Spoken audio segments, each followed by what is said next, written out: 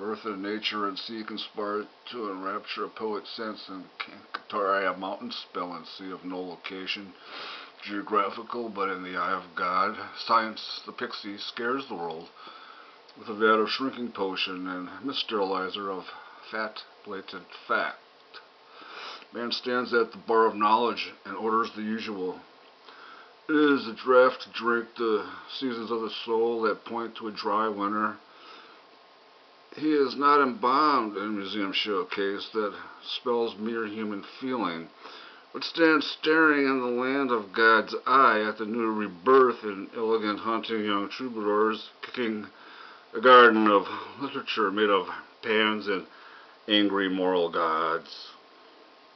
The nature of the beast is not to know itself, and when it feels, always the bigger why and the why of why.